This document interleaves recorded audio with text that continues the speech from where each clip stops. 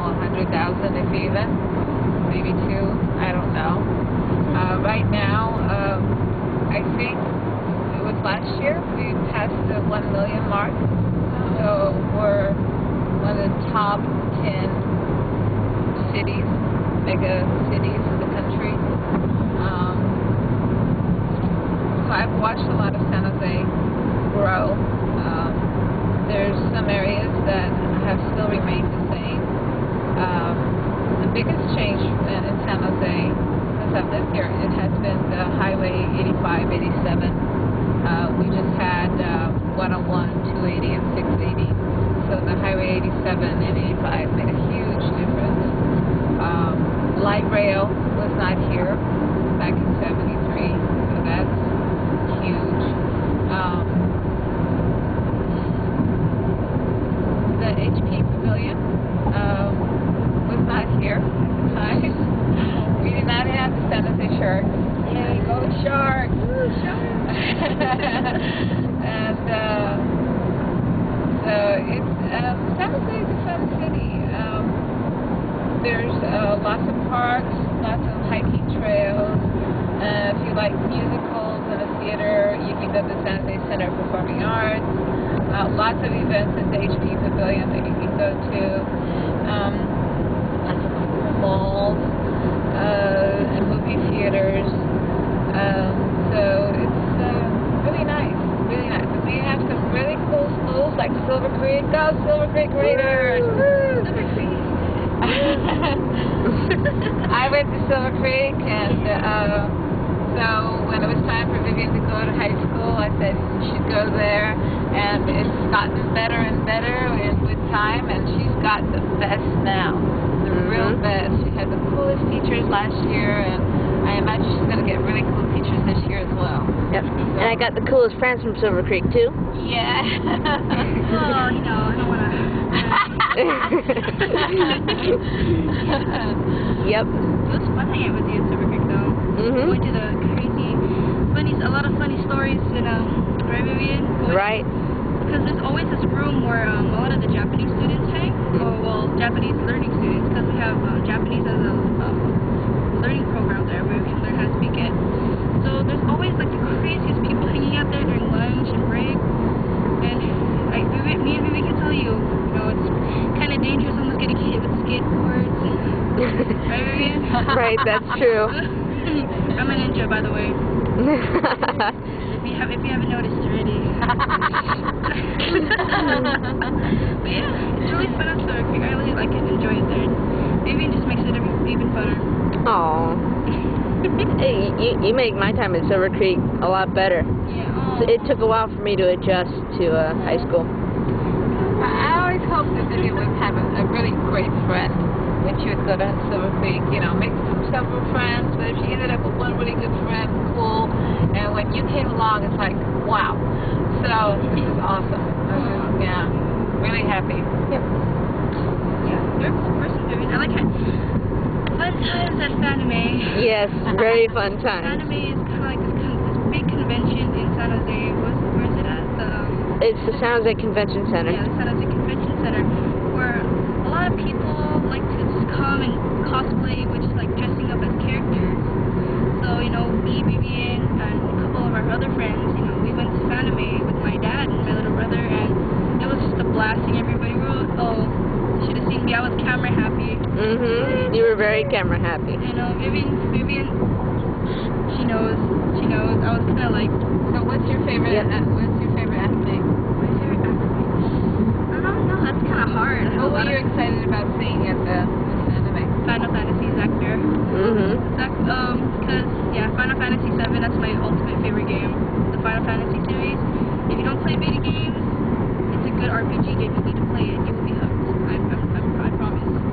Yep. Yeah, I was hoping to see some character like Zack Bear, my favorite character. If I was to fall in love with any character, it'd be here. I'm sorry, but yeah. And the funny story is, I was walking with Vivien and my other friends. We're like, oh, I see him. So I was about to jump on the person, take pictures, and I found out at the last second he goes to my school, and I knew him. So I was kind of like restrained. Oh, hi. I was so embarrassed.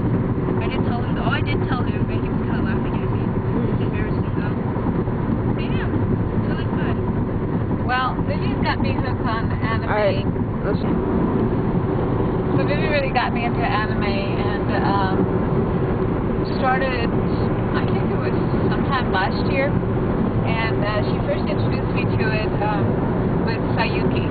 I love Sayuki. I was really surprised because my first experience with anime was Dragon Ball Z. But then I was like so over it, and so she introduced me to Sayuki, and then from there we explored other things like the Orahan, what is it, girls? Orahan High School Host Club. Orahan, yeah, Orahan High. I'm sorry, I just mess it all up every time. But love that show, and then there was one other thing, something about ghosts. Oh, Ghost Hunt. Ghost Hunt. Real cool. Real cool. But now my favorite, my really big favorite, and I'm really excited about watching it, is Full Metal Alchemist. I love Full Metal Alchemist. So, yeah, really rooting for Ed and Alphonse, and yeah, love that. Really good story. And now every Saturday at midnight, we're watching the new Brotherhood, Full Metal Alchemist Brotherhood series on Adult Swim. We don't miss an episode, and if we do, I'm sad every time. So, yeah. And a big shout out to Vic Mignogna. Yes, you are the coolest. He does a lot of the anime character voices, and we just adore him. Yep. So yay. Hey Vic. I love you and Dean Angel. I love you. Oh, yeah, Dean Angel. I love Dean Angel. And if you haven't noticed this necklace, it's called Vampire Knight. I love Vampire Knight too. It's kind of one of the first mangas, not really, that I've read. Mangas are kind of like the, comic books of. And Vic's Zero now. Yeah. Oh, yeah. And what's that other one? What's that other series that Vic is in that follows Full Metal Alchemist? Full Metal Alchemist. Oh, he's on Full Metal Alchemist. I know. What's it? Isn't there that new one that follows the Full Metal Alchemist Brotherhood. Yes, and then there was one more anime thing right after it. No, there was a movie. Oh, okay. Yeah, I love you. Alright, so right now we're just on the freeway, and this is 280, and we're coming up on our exit pretty soon for our first stop. For those of you that are mega interested in science and so on, the Stanford Linear Accelerator comes through here at one point, and make sure I point it out to you. Also, the famous Stanford dish is up on the hill, and we'll point that out as well.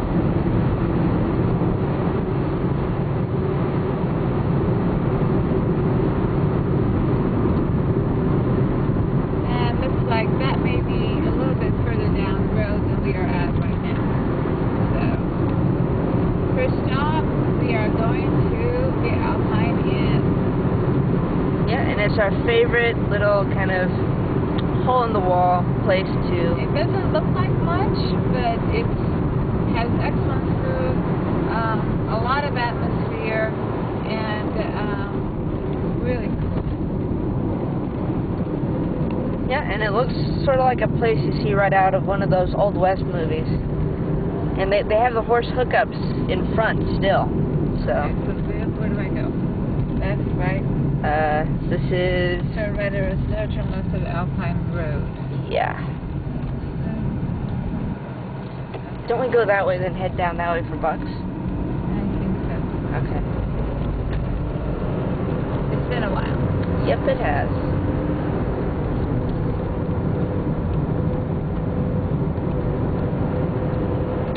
Last time we did this drive was in November of last year.